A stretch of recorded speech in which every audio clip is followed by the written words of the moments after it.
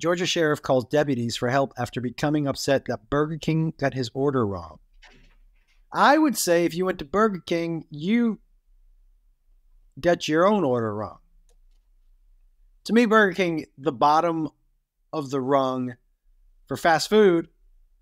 Let's read about this. A Georgia sheriff grew so angry when Burger King messed up his order that he called deputies to the store. Is this the dude? Why didn't you go in yourself, man? Ka, who was up for re-election this year, well, guess what? Guess who? He's not getting any votes from the fucking Burger King employees. To help address his botched order, 3 deputies were dispatched. Let me guess. Is this Florida, Matt? This is Georgia.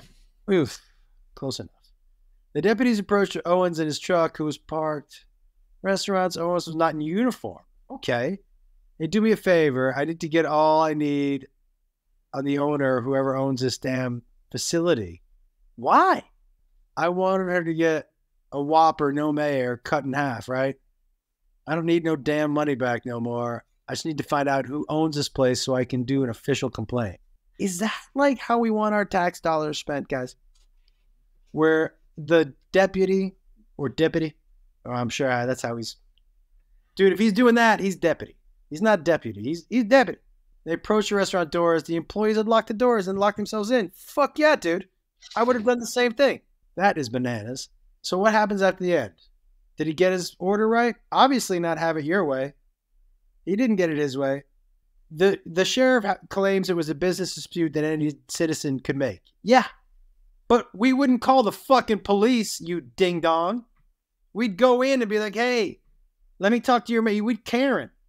You didn't Karen. You fucking called the law to go in on these minimum wage workers who are just trying to get a fucking paycheck and get the fuck out of Burger King. And you decided to flex on them because the person in your passenger seat didn't get her fucking Whopper cut. You pussy. Why didn't you go in, you fucking cunt bag? God damn, that is some bullshit, dude. Business dispute, fine. Then don't call the fucking police. Good Lord. By the way, I know I just said cunt bag. And some of you are going to get real mad, but that's all right.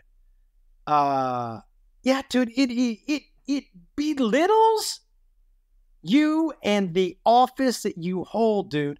I was not in my uniform, and at no point in my interaction with the staff did I identify myself as a member of the law enforcement community.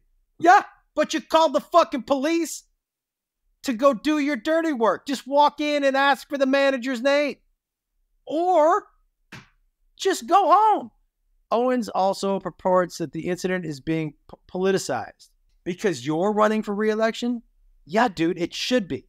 The fact that now everybody knows that you will use your deputies to go into Burger King to do your business is something that people should know. You power-hungry fuck. You were just trying to intimidate them? You called 3 deputies? Not even 1? 3 deputies? You ding-dong. You're not building confidence and trust in leadership. That's what he says in the article below. Why didn't you walk in? This is dumb shit. I wanted mayo cut in half. No? I said I wanted mayo cut in half. No? Boop. Guys, get down here right away. I need to make a complaint. Go make your complaint. Nobody's stopping you from making your fucking complaint.